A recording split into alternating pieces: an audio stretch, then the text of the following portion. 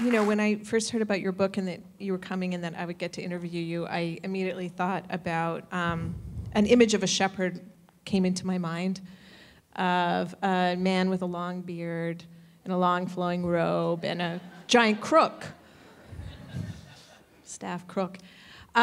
You know, because, I mean, there really is a kind of cultural figure of the shepherd still kind of circulating in many of our minds. But you do use a crook. I was at least right on one count. We do use a crook. Yeah. I did have a mother and son who met me one day, and the mother explained what I did. And the son said, "What, like in the Bible?" Exactly. Same thing. Ancient.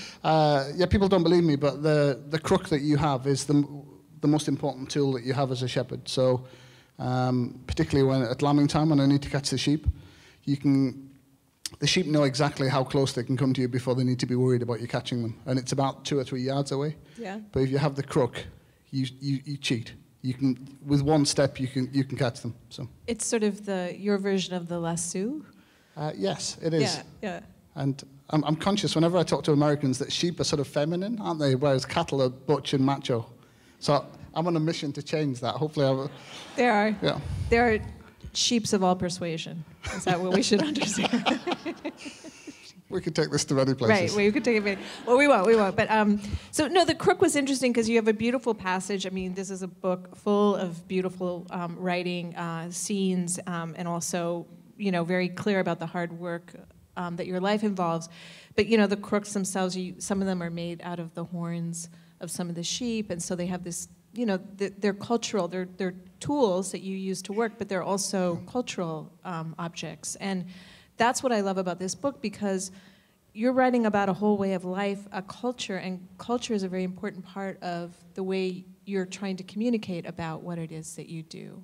Yeah, I hope I don't sound at all pompous. I really don't mean to. What I was trying to do with the book was to rescue what I do from a very modern idea that farming should be entirely industrialized and that everything we do is about commodity production and profit. Mm-hmm. And that just isn't the world that I grew up in, and that isn't the culture that I grew up in. So I wanted to muster any talent that I have as a writer to try and explain it as a culture or a way of life, or however people want to describe it. And I'm getting into politics straight away, but I think that's really, really important if we want to avoid a very negative future for the land in which it all belongs to a handful of very large corporations. Mm-hmm. And we want to entirely lose our relationship with the animals and the soil and the other things, then now's the moment to start fighting for that. And I wanted to try and do that in a little way through a story about my crazy family, really. Well, I think many of us, even if we've read the book, and I know some of us in the audience, Elaine and Roger for sure, have been to the part of the world where you live and work, but many of us have not. And even if we've been there, we may not know what your world looks like. So can you, I mean, these photos are helping, but can you take us there, give us the lay of the land and a sense of the daily pace of life? Okay. Well, maybe the best place to start is about 2 hours drive down the road. So the world that I think Chicago came from is probably the industrial world, isn't it? The sort of world of change, the world of new things. Yep. And the birthplace of the Industrial Revolution is about 2 hours south of where I live. It's in Lancashire and Greater Manchester. And about 2 hours north of that, the other side of an estuary, the other side of mountains, we call them fells because they're quite small by American standards, are fells, mountains. There was this isolated, very poor place, which is about 800 square miles, so it's not very big. And there was a place where the past had sort of survived. Not perfectly, it was relating to the rest of the world, but very old ways of life, very old ways of farming had survived. And as the Industrial Revolution kicked off and came up the road, if you like, our landscape was probably the first place in the world where people formulated the arguments about why you would protect beautiful places or historic places and why that might be in the public interest. So the first mention anywhere in literature, as I understand it, of a national park is in something Wordsworth wrote. He said this place is so beautiful, it should belong to anybody with an eye to see or a heart to feel, and should be a kind of national park. And that's probably the first time anybody ever comes up with that idea. As with everything else in England, we were way too late at actually making that happen. So America beat us to actually having national parks. But that's the place it is. And what is it? It's effectively 13 valleys. surrounded by sort of glacial valleys and sort of glacial fells and mountains. And the landscape is entirely, the surface of the skin of the land is entirely man-made over the last 5,000 to 10,000 years. So you have about 5,000 years of hunter-gatherers. And then quite quickly, about 5,000 years ago, you have settled small farms and people doing what I still do, which is taking the sheep to the mountains. And whereas the rest of England modernized and was enclosed and became private land, enclosed by fences, our landscape was so poor that by the time they got around to trying to fence it and trying to make it sort of productive and modern, the conservation movement was up and running and protected it. So the mountains where my sheep go in summer are still common land, and I share them with 10 other farmers and flocks. So it's like a sort of little glacier of the past that somehow elements of it have survived despite all these things happening around it.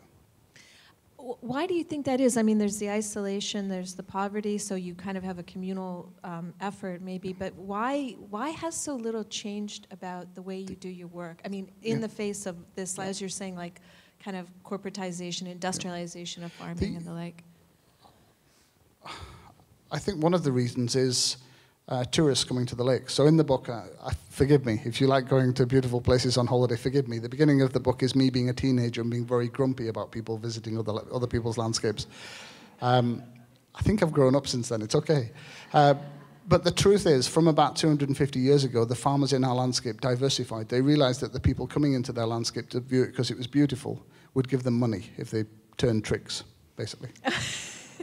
There's a wonderful story about some people traveling from the south of England to our landscape and asking one of the farmer's sons to be a guide to take them up the mountain. Yeah. And his response was, "Up there, what the hell for?"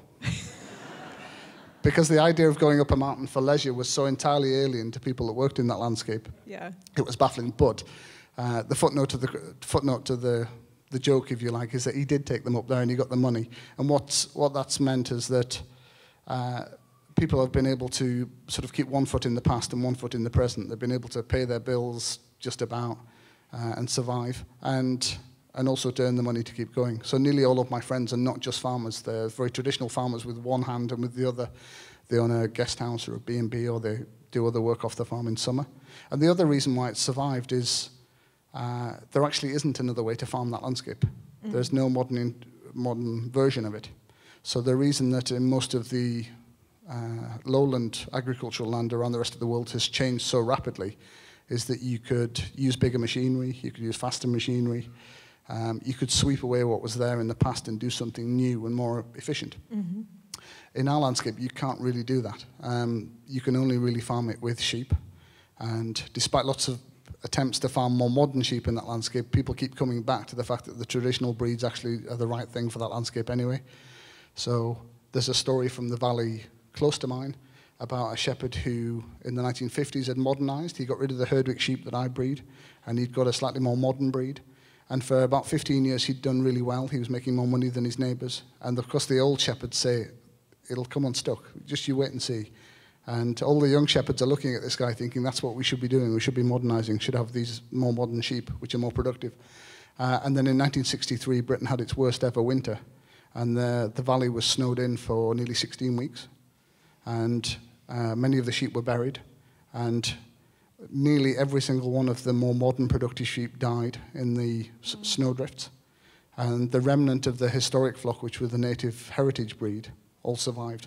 And in the memories of all of the older people in my valley, that's the lesson. The lesson is if you stick to the ways that work in the long run, they're the sustainable ways, that you sacrifice some efficiency and productivity, but that's the genuinely most sustainable ways to have the breed of that area and to farm it in the way that our forefathers and foregrandmothers did. Yeah, yeah.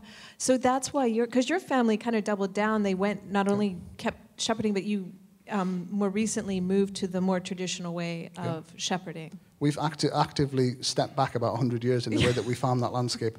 And it was pure and simply because the cost of labor and the cost of oil meant that the modern ways were no longer sustainable. So we were having to use more and more artificial feedstuffs, more and more artificial fertilizers, more and more chemicals to farm in the way that my grandfather thought was progressive. Mm-hmm. And then we're looking across the fence at our neighbors who'd never modernized, thinking, hang on a minute, they know what they're doing. And whilst I have huge respect for the business skills of many modern intensive farmers, the unfortunate truth about what many of them do is that it's reliant upon oil and antibiotics. So I happen to believe very sincerely that I don't want to do them down. They're doing what the market tells them they should do, and they're trying to survive in their own way. But I happen to believe in the very long run, we'll have to go back to the heritage breeds. We'll have to go back to ways of producing crops that are from manure and not from artificial fertilizer that's created from oil. So I think it's a very good idea if we preserve those systems. Not everywhere. I don't think we should live in the past. But I think it's a very good idea to preserve those breeds, preserve those traditions, preserve those historic farming systems, because it's probably in the long run in all of our interest to do so. Yeah. I was thinking that when I read the book, that I think is it the dipping that you talk about? Like, there are elements of shepherding or working with sheep that are kind of toxic, right? And are those things that have changed over your lifetime? Away from some of those? Well, the truth is the thing I wrote about the chemical dip going into the river when we were kids. So there's a bit in my book where I read about being a kid sitting on the bridge over the stream, the river. And we used to think it was very entertaining on the day that my grandfather dipped his sheep in the chemical dip that stops the flies attacking them, because it used to trickle. You could see it trickle down the lane and then go into the beck. And then we would see eels and like trout popping to the top, and then and it was like an entertaining thing to see. Yeah. As a kid, yeah. Of course, you grow up and you think, no, that's not right. That's not right at all. So the truth is, there's been massive progress on things like that. Partly people have become more educated, don't they? They realize that something that they didn't think was a major environmental problem is actually dead wrong, and we shouldn't do that. And the legislation's tightened up, so the chemicals you can use, how you use them, whether they spill out into the neighboring watercourses, all of that's highly illegal now, thankfully, and doesn't happen. But when I was writing the book, I did want to write about the fact that being a farmer is actually difficult, morally difficult and ethically difficult, and I'm just writing about that in the next book that I'm trying to write. I think if you're disconnected from the land, I think it's tempting to think that you can opt out of the things that happen on land. And I don't think you can. I think whether you're the farmer or you eat the things the farmer grows, the truth is a field is a cleared area of woodland or some other native habitat. Its clearance moves the animals that are there before. Mm-hmm. It's maintained by artificial measures, basically. You're keeping out other animals, which you call pests, or other wild plants that you don't want in there. Even to grow lettuces and things that people would think were sort of more ethically pure, a lot of things die, so that happens, and I don't think there is a way of opting out of that. There's ways of minimizing your impact on the earth, but none of us can entirely opt out of it. So I wanted to write a book that was truthful about that, said, look, if you're a farmer, you do some stuff that you might not like, but you're trying to do the right thing. And it's difficult. To give you an example of this, the hay meadows in the valley bottom where I grow the winter crop for my sheep should be amazing wildflower meadows, and they're a really valued habitat. So 5 years ago, I decided, I got an expert in, an ecologist. I said, how do I get this back to how it would have been 100 years ago with all of the wildflowers? He said, well, there's less than there should be because there's too much nitrogen on it. You farmed it too well. Yeah. So if I want there to be more wildflowers, I have to remove the nitrogen from it, so I stop sowing artificial fertilizer on it. I think I'm doing the right thing. But if I'm honest, I'm looking at them 5 years later, there's a little few more flowers, but not many. Not many. And I know exactly how much it's costing me. It's costing me about £2,500 a year because of my loss in yield. So the reason my father and grandfather thought it was a good idea to put the fertilizer on was that we grew something like 40% more grass. And the value of that to me is £2,500. So the truth is, I don't exactly know where the right course of action is in that. I'm now looking at it thinking, are the few more flowers really that important? Are they really worth £2,500? And I think that's the reality of farming. Whether you're the farmer or the person that eats the things I grow, that's the truth. It's difficult. This is a thing that I wanted you to talk about because, so our theme overall for the festival is speed. And there are ways in which, of course, we wanted to talk about things not just accelerating, but things slowing down, things that are rapidly changing and things that have stayed the same. And in part, you represent that. But it's not just that you do something that people have done for centuries, for thousands of years, and there's a continuity to that. It's that you have to think in very long, you're not thinking in century time, but you're thinking like when you're deciding on to purchase a sheep. You have a great scene with one of the women, Jean. You get to do a deal for a group of female ewes, and you say, I'm paying for something a long time in the making. Yeah. So you have to be able to sort of think like that. And how easy is that? And how do you do that, Well,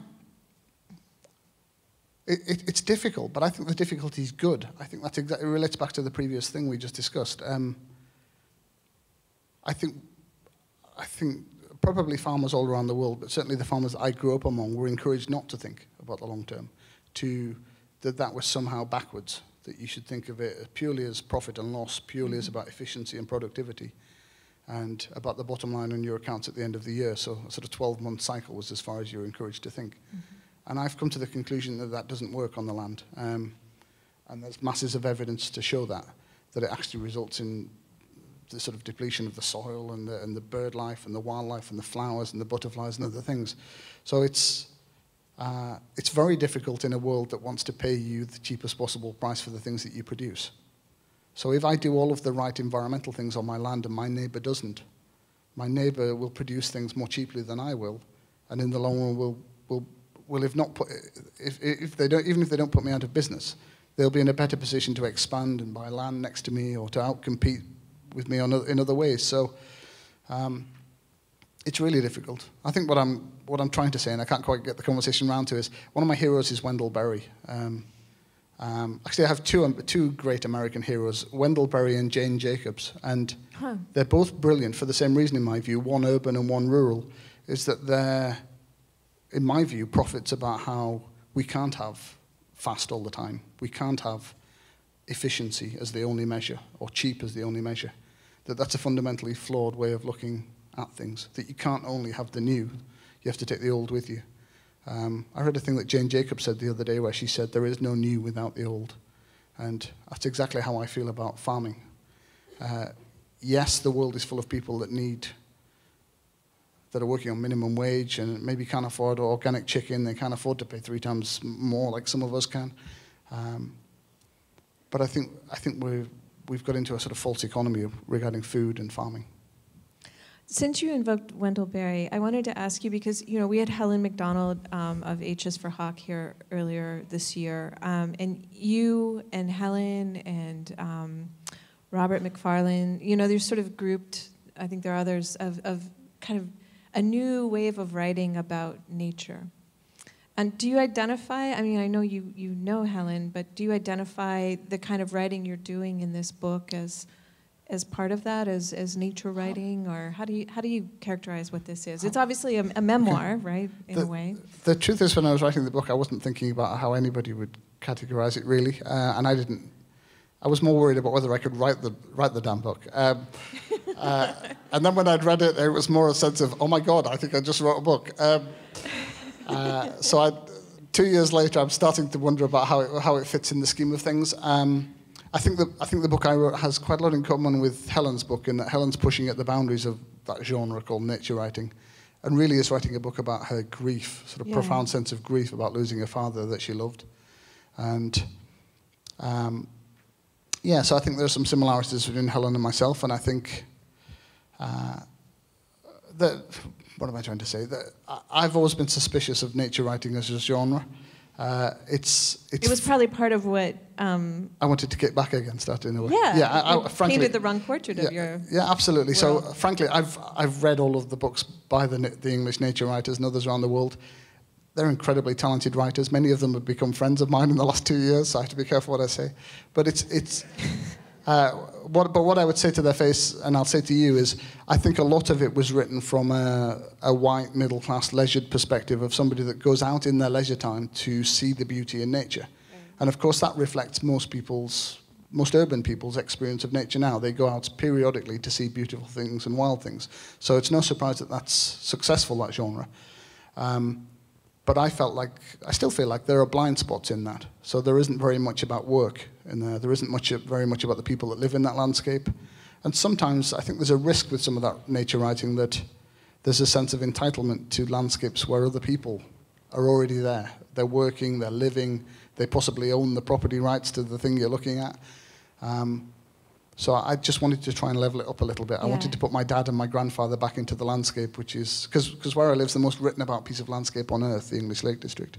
And yet, I could probably fill a truck full of books written about it in a romantic or picturesque way, and I could get all the books that mention the people that live and work in it on this table. So, right. So I think it's unbalanced. Yeah, this is the book is dedicated to your grandfather and with respect to your father, and they're very central characters here. So it's also a story of family and how your family, these shepherds, not just the shepherd, has survived. But your grandfather hated the tourists.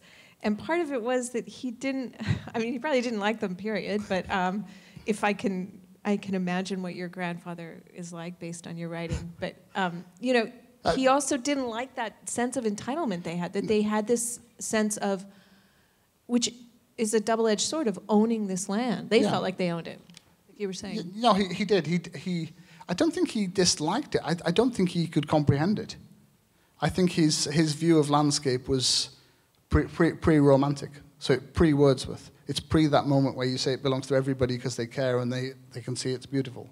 So my grandfather's perspective was, not that was wrong, just who the hell are you? You're clogging the roads up and you're weird, you're from cities, you don't know what the hell's going on. Who are you crazy people? And by the way, how comes you've got more money than we have?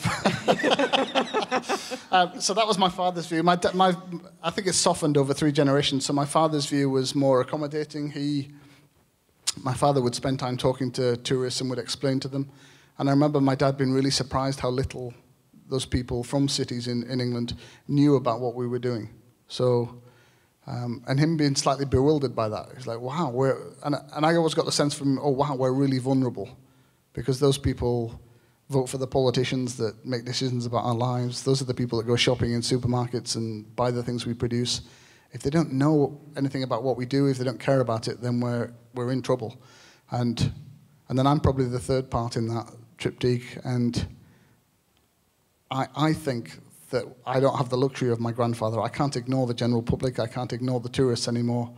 The lambs I sell make a quarter of the price of the lambs that my grandfather sold in real terms. Yeah. And I'll tell you something really, this is how screwed up the modern food economy is. My lambs are a quarter of the real price that they were when I was born, but they're considered expensive in supermarkets because chicken, which can be industrialized better than lamb in huge sheds with antibiotics and all the rest of it, is something like 10 or 12 times cheaper than it was when I was born. So you end up in these weird traps where you're trying to race to the bottom, where my family have raced to the bottom with lamb to produce it for a quarter of the price, and it's still nowhere near cheap enough to compete with industrialized chicken. And I saw a thing the other day, I think in the UK and America, the share of chicken in our meat diet is something like tripled in the last 30 years. Oh. And I saw this great program on TV recently saying how great that was. That was because we love chicken. And I was screaming at the telly, no, it's nothing to do with how much we like chicken. It's because chicken is becoming cheap, right. to the point where it looks like the only option when you're in a hurry in the supermarket and you're trying to feed your family and you're getting paid minimum wage and you're in a rush. Chicken looks like a no-brainer. But it's only a no-brainer if we're ignoring all of the consequences of that. You invoked, your hands are in, your life is in the hands of people who could make decisions that have a profound impact on you. And a scene that hits hard, and in the book, and I'd never read an account of this episode from the position of someone like you, which is when mad cow disease or whatever comes, and you have to essentially... Foot and mouth disease, yeah. Foot and mouth disease, yeah, sorry. And you have to... essentially kill most of your animals. Not the herdic sheep, but a lot of the others. Yeah. The truth is, apologies if anyone doesn't like my politics, but the truth is that incident, which is one in a long series of food scares and food disasters in the countryside, has radicalized me. I didn't used to be at all radical about these things. And frankly, the banking crisis of 2006-07 has radicalized me as well, to the point where somebody who would once have described themselves as sort of conservative with a small c, I don't feel that way anymore. I think we have to have different rules and different regulation and different systems to bring about the things that we want to happen. I don't think we can leave everything in the way that I once thought we could, to the market and to market forces. And Right. I don't think we can have governments that step aside. The government in the UK thinks that interfering in food or farming is none of its business. And there'll be people here maybe that agree with that, but I think it's wrong. And I think on a number of levels, from the consumer right up to government, I think that we need to construct the landscape we want, construct the animal welfare we want. And yeah, we can't just leave it to supermarkets. We know exactly where that leads. It leads to the death of rural areas. It leads to everybody getting paid minimum wage, everybody then having to buy the cheapest possible food, and you end up in this sort of negative spiral that just goes down and down and down. People aren't just consumers, are they? They're farmers, and they're makers, and they're employees, and they work in factories. And if we just look at the consumer part and we only care about the cheapness of things, we're going to be fundamentally wrong. Right, right. What is the true cost of the things that we consume? Yeah. Well, I mean, I guess one of the kind of radical concepts in the book, and radical not because it's new, it's old, but the context that you put it in is the notion of the commoner and common land. You were talking about that earlier.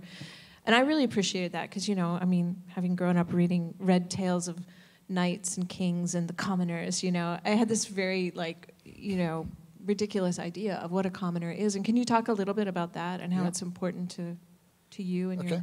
So our landscape is one of the few places where a sort of medieval system still exists.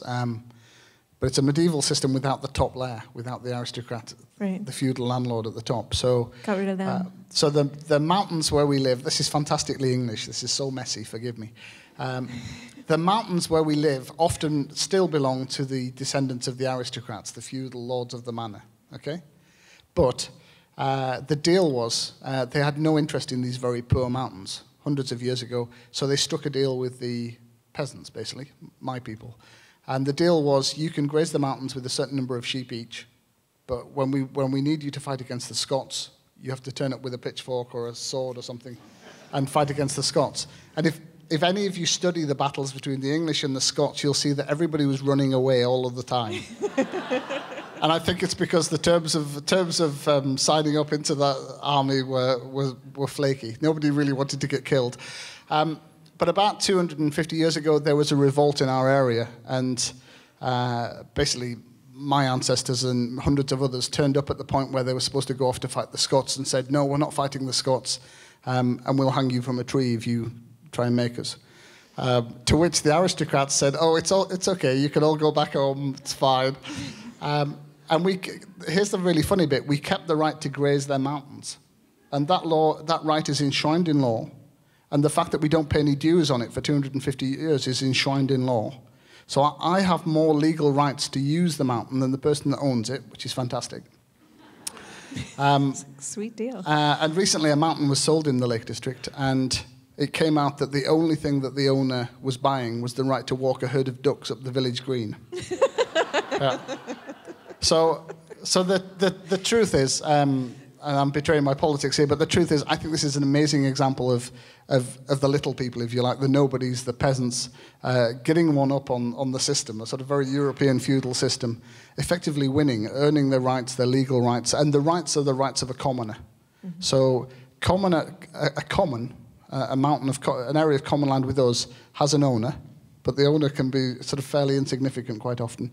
But more importantly, it has commoners, and they have this legal right to use it, to take its wealth from it.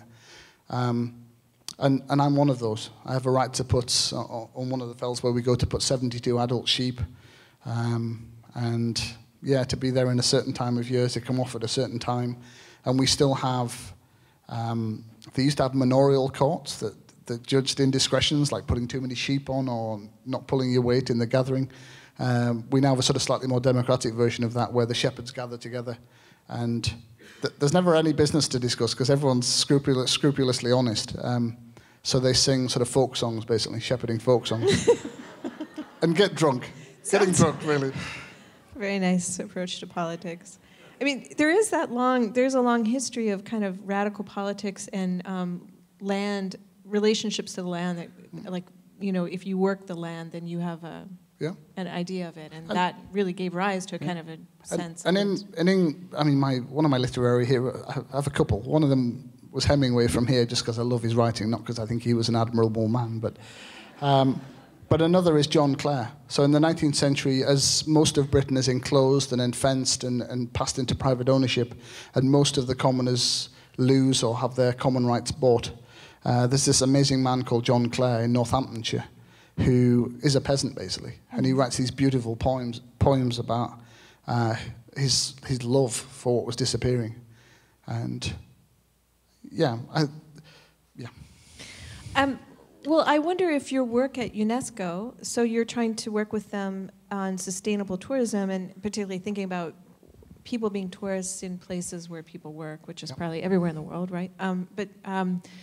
If that is an effort to kind of reconcile those different notions of property that we were talking about earlier, the ones that we all have as tourists toward a beloved landscape, and then the ones that people have who work the land, who live there, who rely on it. I mean, and the truth is, the 15-year-old me that just didn't like tourists like my grandfather did, that person long since disappeared. I think the answer to many of the problems is a sort of twist of the tourism, basically, turning the tourism in the right direction. And it's been a thrill for me in the last couple of years, partly because of my book, partly because that's the way that the wind was blowing anyway.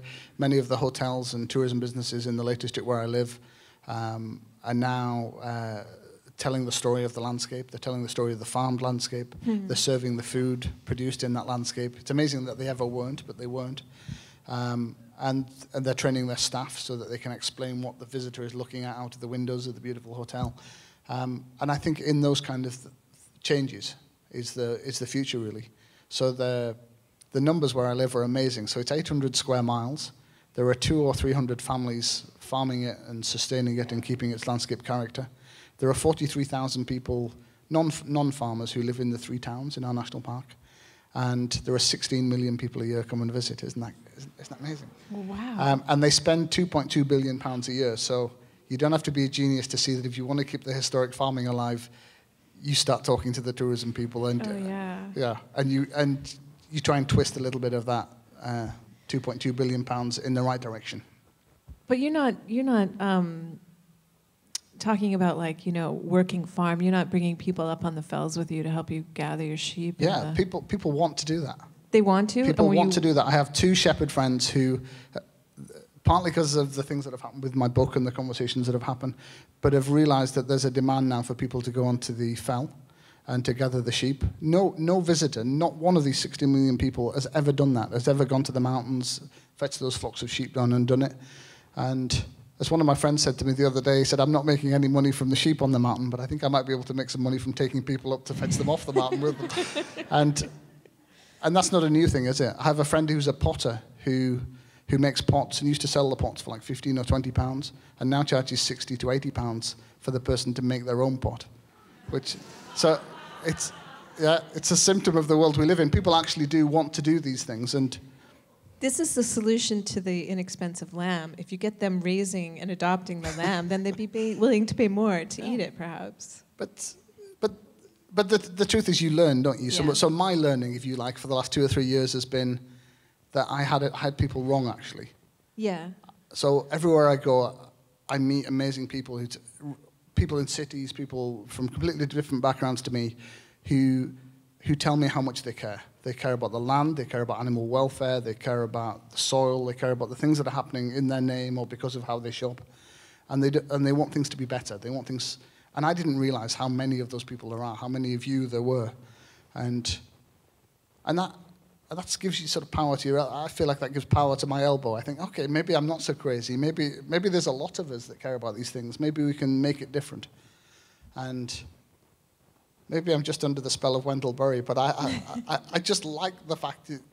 I love that about books. Maybe I'm idealistic, but as a writer, you dream that you write a book about the ideas that you care about, and that somehow in a tiny little way somewhere that might change the world or change the direction of something. And time will tell whether I make any difference, but it's nice to try, isn't it? Right. Well, and so let's talk about the other thing that's changed about you, because at the beginning of the book, if you haven't read it, there's a great scene in James in his element reacting against school, which you obviously got over because then you went to Oxford and did very well there. But You started tweeting. You developed a Twitter account and following. Did you do that because of the UNESCO stuff you were doing? Was that what prompted it? No, I didn't want to do Twitter. I thought Twitter was a waste of time.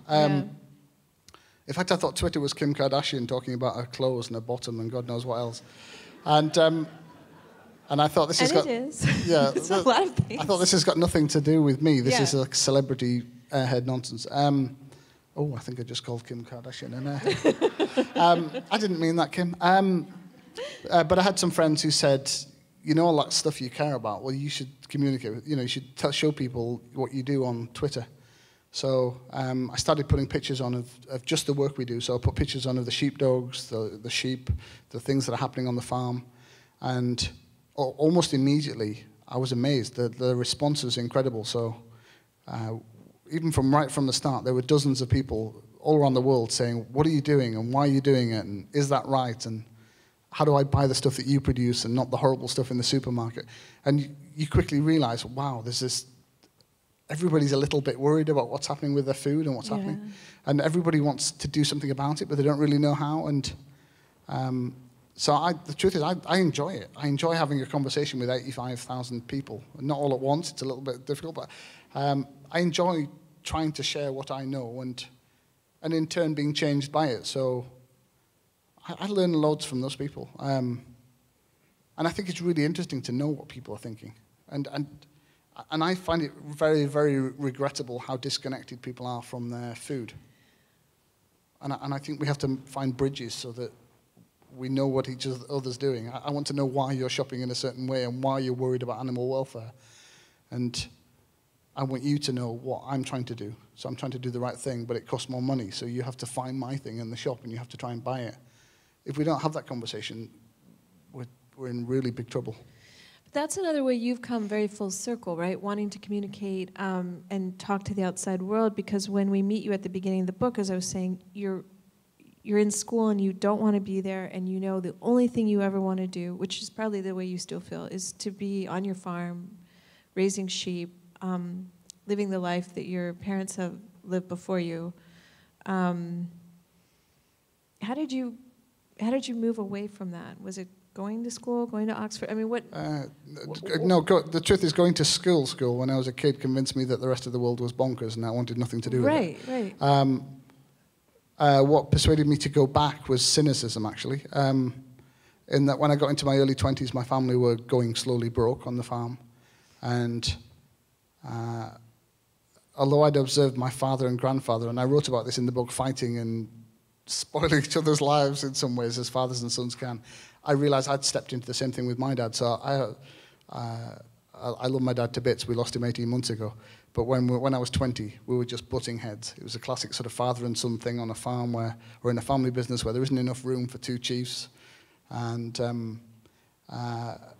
just I had terrible fights with my dad, basically, and realized that it doesn't matter how much I want to do this thing, it's actually his thing. I'm 20 years away from having any control over this. And it looks your Prince Charles moment. 20 years? Oh God, I've insulted the royal family now. So I was butting heads with my dad, and it wasn't doing me any good. I think there comes a point where you think, hang on, I'm not becoming a nice person. This is making me a bit bitter and twisted and surly. Yeah. Curmudgeonly, I think somebody called me earlier on today. I basically fell out with my dad, and my two sisters were younger than me and turned out to be really book smart and school smart. And the truth is, what happened is my sister used to get me to do her homework when she had a date with a boyfriend, and like a history A-level homework. And one night I did her history homework, and she was like the smartest kid in the school at history. And she came back from school absolutely steaming mad the next day because on her history homework that I'd done for her, it said, your usual standard's really good, but this is excellent. And for me, that was like a big thing, because I'd flunked out of school. Nobody had ever told me for like 5-6 years that I was smart or anything. I didn't have a lot of self-esteem about it, probably. I've gone a bit Oprah now, haven't I?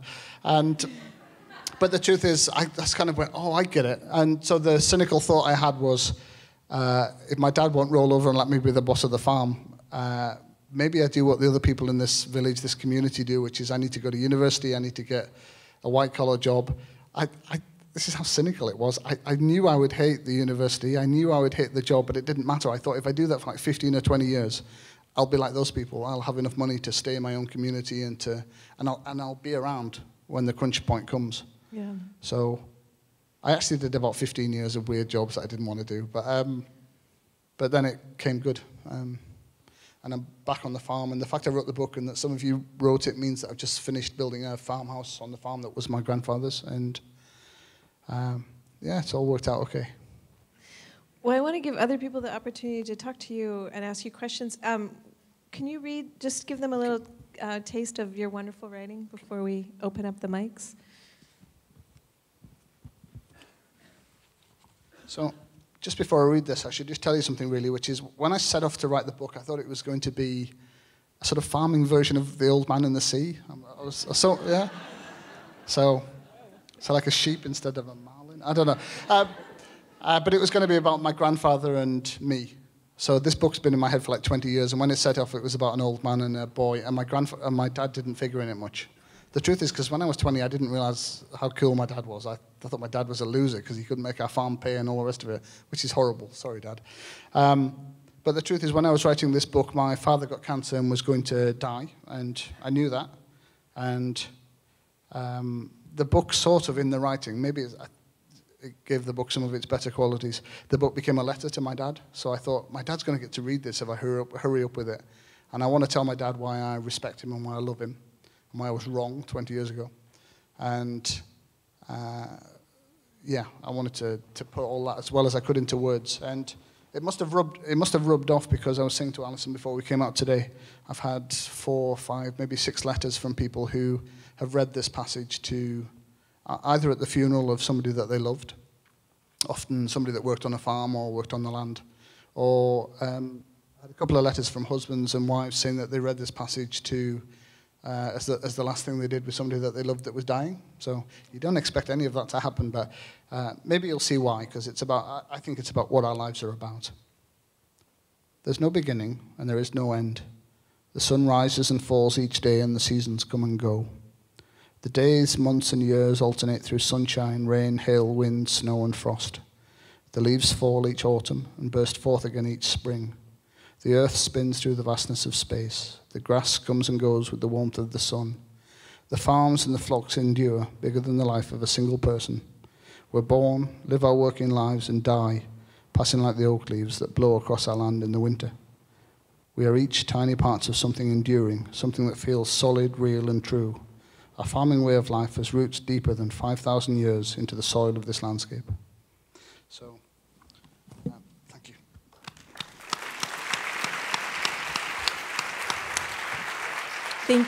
Thank you, James. So we're going to bring the lights up. Can I yes. tell you one slightly silly thing? Sorry, I was trying to go into questions. I should have told you what my dad thought about the book. Yeah? So what did my dad say to me? Well, my dad's like sort of typical Mr. Working Class dad. So I said, have you read it? And he said, yeah. What took you so long? You should have written this 15, 20 years ago. I knew you could do it. I was like, okay, well, that's nice. And then I went into the kitchen to see my mum, and I said, how did it go? And she said, he's just cried the whole time that he read it. Sorry, I'm going to cry now. And my sister, who could talk about things with my dad better than I could, collared him a couple of days later, and she said, what do you think of James's book, Dad? And he said, I'm really surprised that I come out of it as a fucking legend. So my message to all of you is, even if you don't write books, if there's somebody that you love, make sure that you tell them. Tell them how much you love them and why you love them and why you respect them, because the moment will go, and I'm lucky the moment didn't go on me. I got the chance to do that. I'm crying, but it's all okay. Well, no tears, just questions. We'll bring the mics around. Please wait for the microphone to come to you. I see a hand way up there. Hi. Because we are recording this for posterity, so we can watch you cry again and again.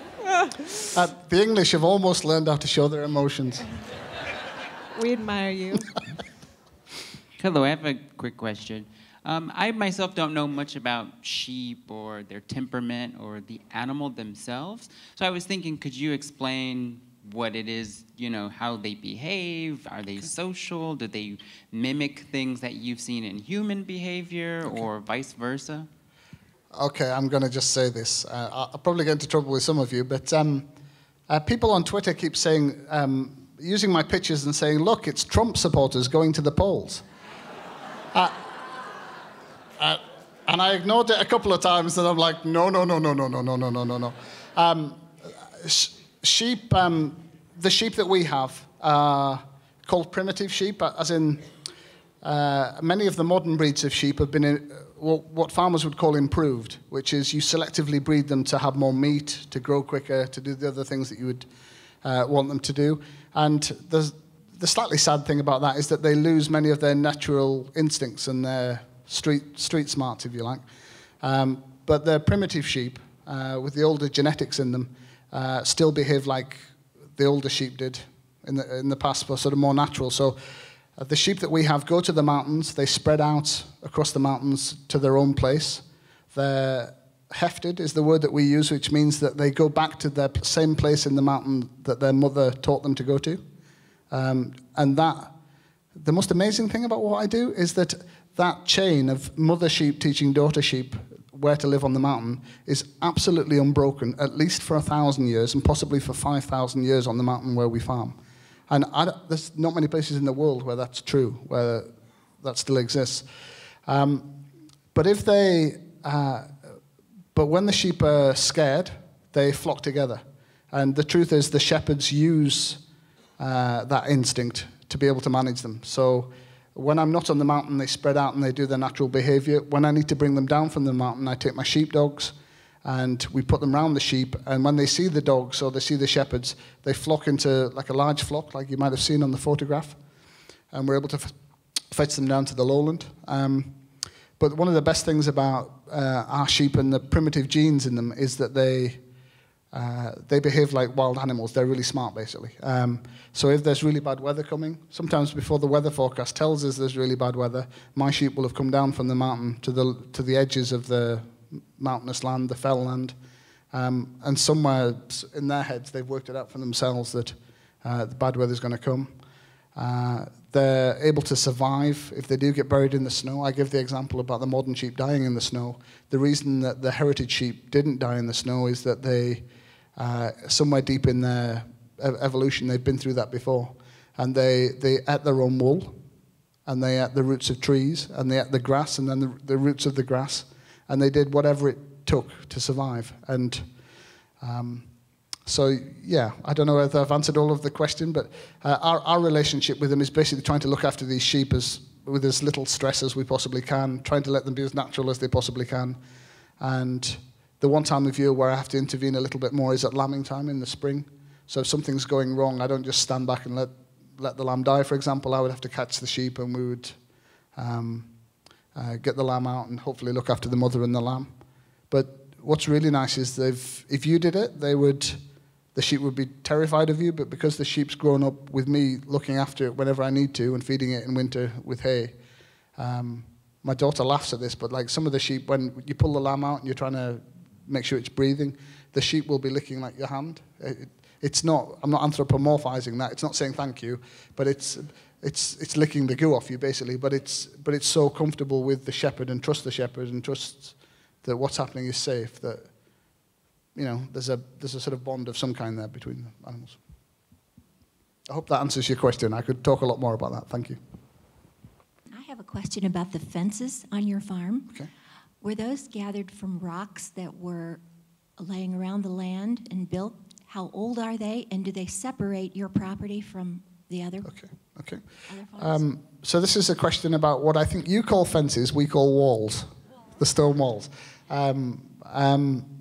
So how old are they? And some of them are, one of my friends in the valley where I spoke about the snow coming for 16 weeks, he still has the original walls from when that was a Viking settlement 1,000 years ago. So, and they're very clearly still there, and he very clearly repairs them and puts the stones back on the wall tops periodically and looks after it. Some of them are even older, as I understand it. There were people there for thousands of years before that. And but some of them are newer. Some of them are newer than you might expect. So in some parts of the Lake District where I live, they were built in the 19th century. There was some enclosure in certain places. And they were, I'm told, not built by the natives at all, but they were built by Irish navvies, Irish working gangs. As for where the stone came from, it nearly all came from local quarries. Some of it was picked up from the land, some of it's taken from the riverbeds where all the stones are in the bottom, but a lot of it was taken from local quarries. And I wish I'd brought some pictures, actually, because there's a valley called Wasdale, or Wasdale, as we would call it, and if you see the stone walls in the bottom of there, it's absolutely stunning. It's like looking at Machu Picchu or something. It's incredible. You'll have to follow him on Twitter or Instagram. I have a question about your dogs. Okay. You have a British actor that played on Doc Martin, and Yeah. he did a documentary on canines. Yep. And part of the documentary was on herding dogs. I understand that there are different kinds of herding dogs. Yep. But in the documentary, they showed the breed that you have, and they pointed out that they are natural killers of sheep and that it's only the commands of the shepherd that keeps them in check. Is that true? It's 90% true. It's 90% true. It's all true except for the fact that they would be killing them, except for the commands. It's not quite as extreme as that. So what I'll probably explain best by taking it back to a puppy. So we, if we haven't bred the puppy ourselves, we would get the puppy when it was 8 weeks old, when it's old enough to come off its mother's milk. It would come to the farm. It doesn't want to kill the sheep, but it has like a wolf's instinct in that it wants to, as soon as it sees the sheep, it clocks its eye on the sheep, and it wants to control the sheep, and it wants to intimidate it, and something in its head tells it wants to run round sheep.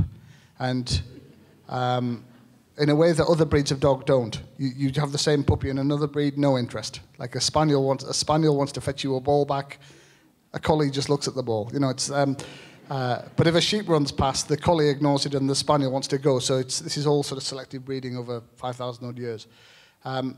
So the puppy left to its own devices as a wild animal eventually would learn that you run the sheep down and you kill it.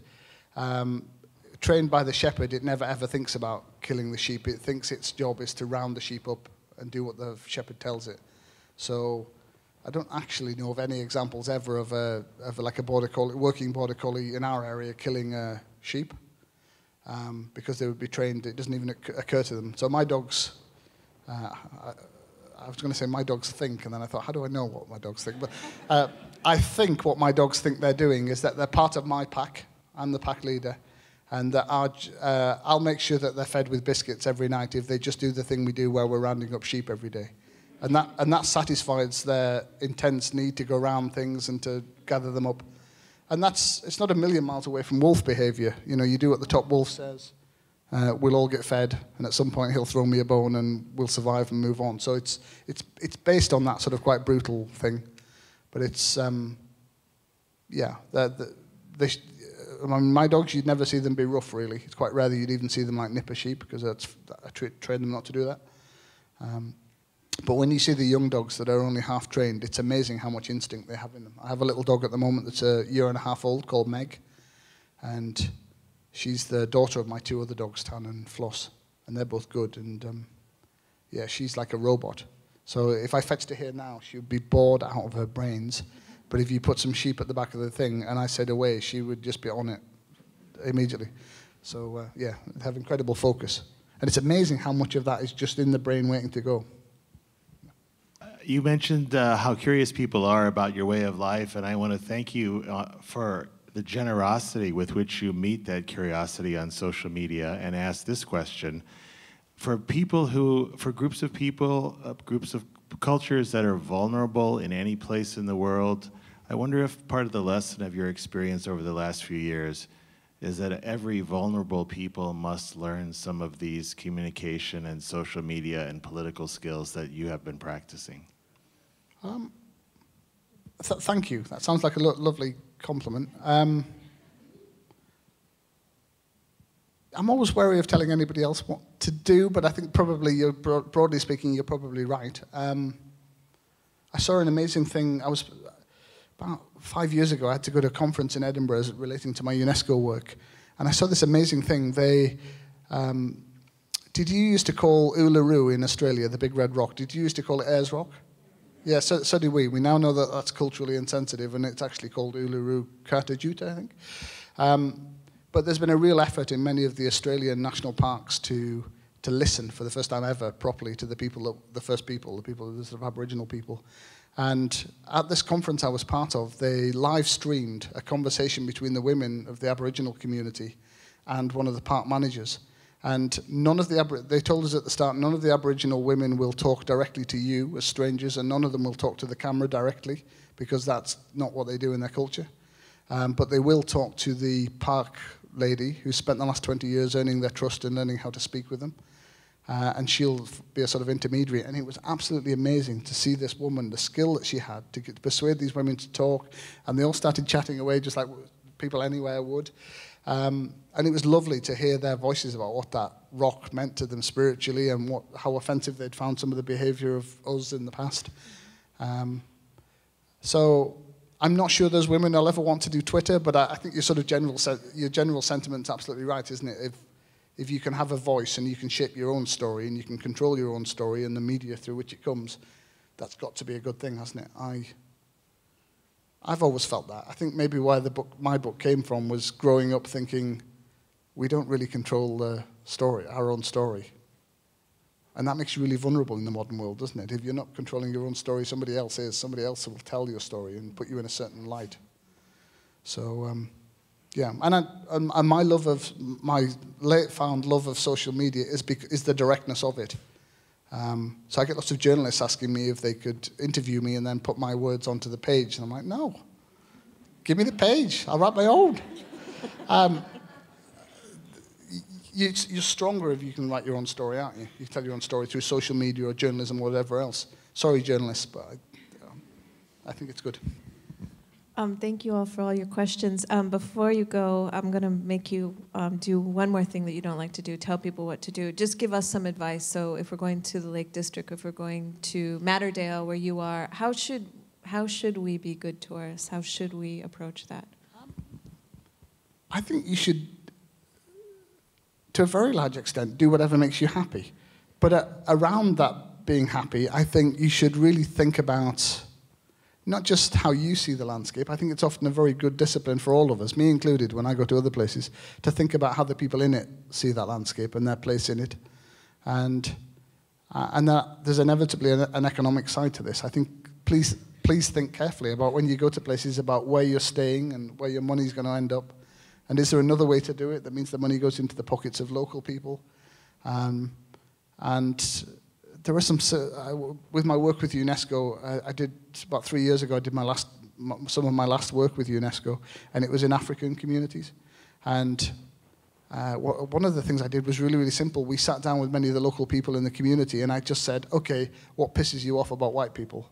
Yeah, and it was like, what are the things that white people are doing when they come here from America, from the UK, that you find culturally inappropriate and ugly? And it was things like taking your top off. So many of the young Europeans and Americans were getting sunburnt in Africa with their tops off.